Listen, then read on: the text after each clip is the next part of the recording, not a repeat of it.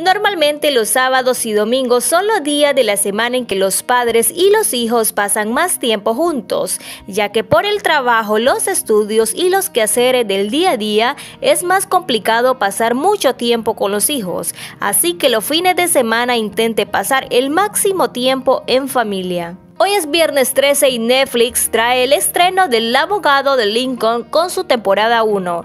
Después de un accidente, un famoso abogado de Los Ángeles vuelve a arrancar su carrera cuando acepta un caso de asesinato. Mañana sábado Netflix tendrá disponible una película de terror como es La maldición del árbol de las brujas, una historia de brujas y exorcismos.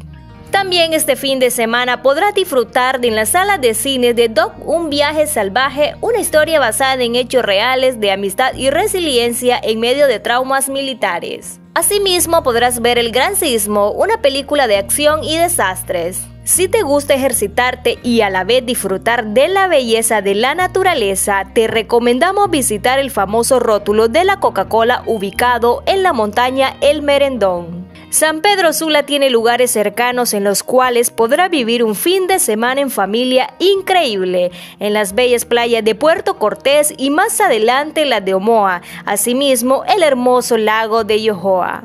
Un poco más lejos están las playas de Tela, La Ceiba y una de las playas más hermosas, la de Trujillo. Mientras que si viajas al centro del país, tienes una visita obligatoria por la ciudad colonial de Comayagua, es una de las ciudades más antiguas del territorio catracho.